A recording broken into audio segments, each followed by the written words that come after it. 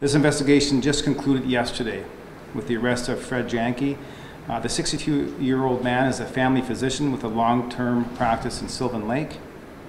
Our investigation is strictly related to online criminal offenses. Currently, we have no information to suggest that any children were physically harmed and offended upon at this point. However, given his position of trust and authority as a family physician, it is only prudent that we bring this to the public's attention and open the door for potential victims to come forward. ICE is encouraging anyone with information about this case to come forward or contact police or cybertip.ca in regards to this offense or any other potential offenses.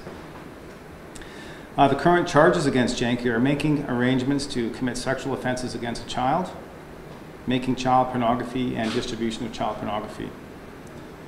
ICE alleges that Janke had attempted to arrange for sex with a child. He had allegedly been speaking with a person online and allegedly attempted to arrange for sex with that person's 5-year-old daughter.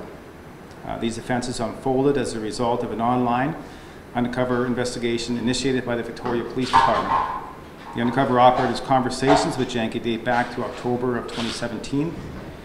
The contact with Janke and the undercover operator began as a result of their contact on a website that is frequented by child sex offenders and hosts online chat rooms geared towards child sex.